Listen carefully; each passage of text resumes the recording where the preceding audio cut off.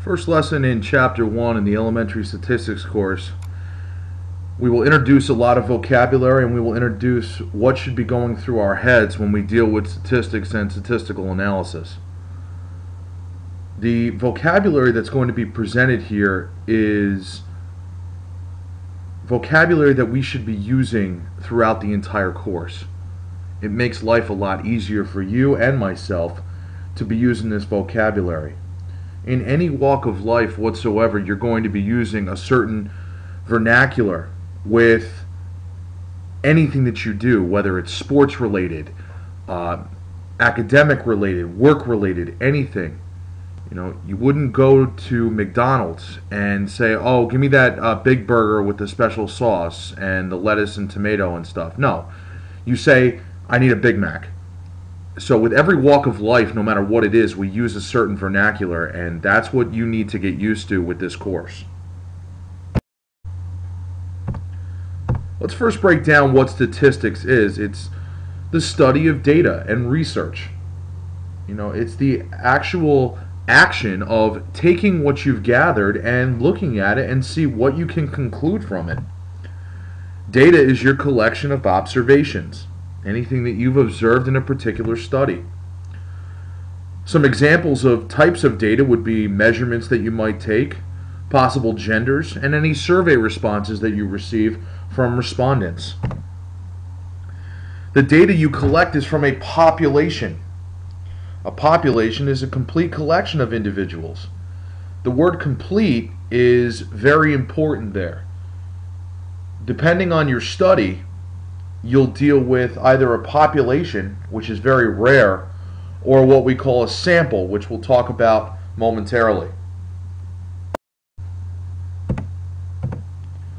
A census is a collection of data from every member of a population.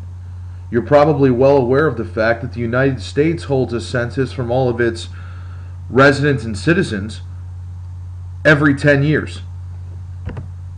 A sample is a sub-collection of members selected from a population.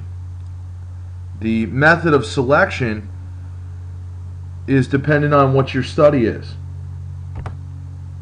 Sample data has to be collected appropriately anytime you take sample data, and it's usually through random selection, taking people at random, because that's the best way to collect data. You can't really select certain people because then your results would be biased or skewed to a particular result. And that's what's the downfall of a lot of statistics, is that what type of people or what type of clientele are they taking the data from?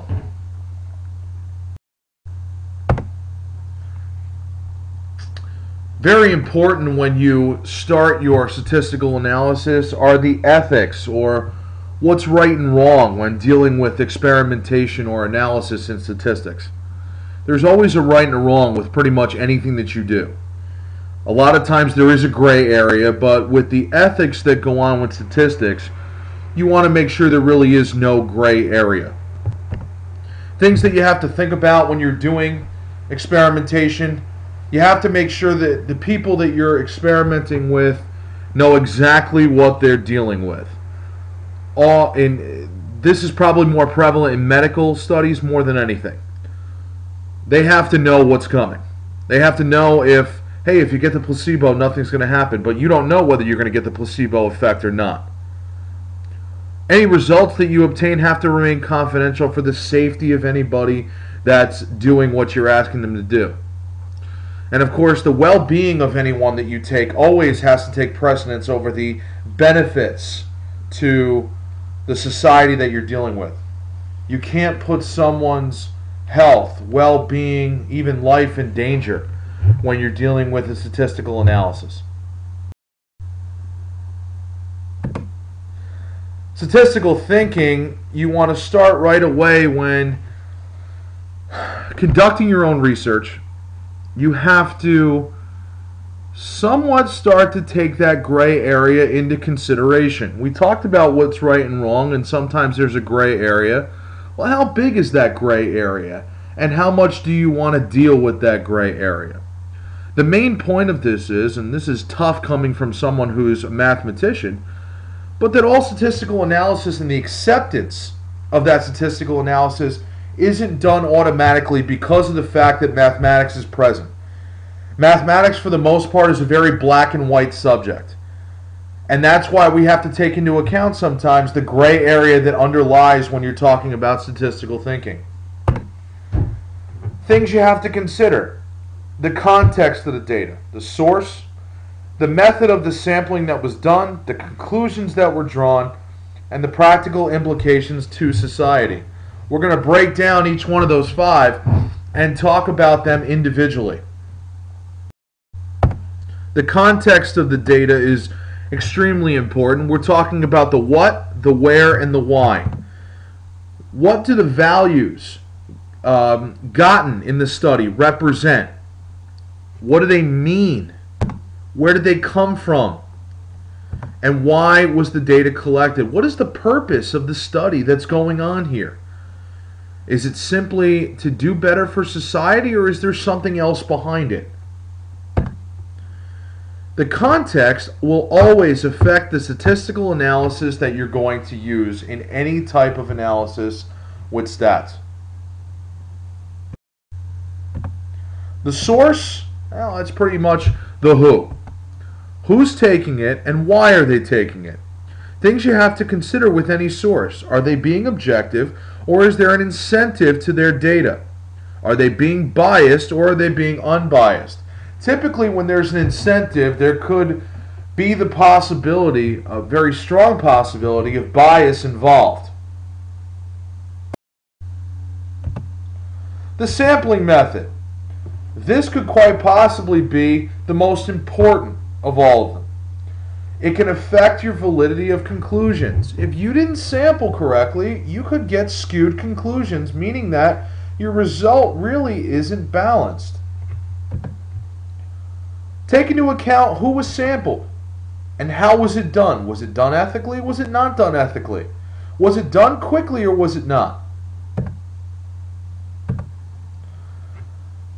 Voluntary response samples are when your subject decides to be involved or not.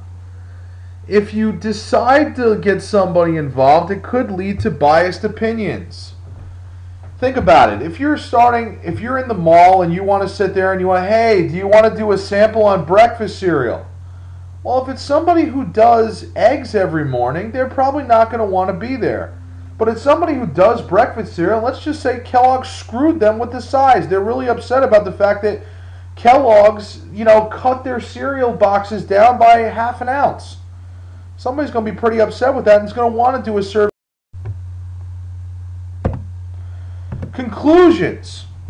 You have to make sure the conclusions are stated so that every person that ever reads the study can understand. In other words, layman's terms. You'll hear me often say layman's terms in terms of conclusions. I'll tell you, explain in layman's terms. This is where you can kind of start to get back to regular English language, if you will. You always have to make sure the conclusions are free of opinion, and you have to always look at correlation versus causation. Is there a correlation to the data that you're getting, or is there a cause? Correlation and causation are something that you looked at when you were in integrated algebra in the basic statistics portion. Practical implications to society, they have to include, are the results that you got possible to attain? Is it possible to change? Or is it just going to be too difficult? Possibly to do with ability or possible financial cost? Is it likely that things will change? Maybe, maybe not. And the statistical significance versus practical significance. Sometimes you'll deal with statistical significance being, hey, we got to do this. But practical, again, a lot of times it comes in with financial interdependence. Is it financially sound to make some sort of change?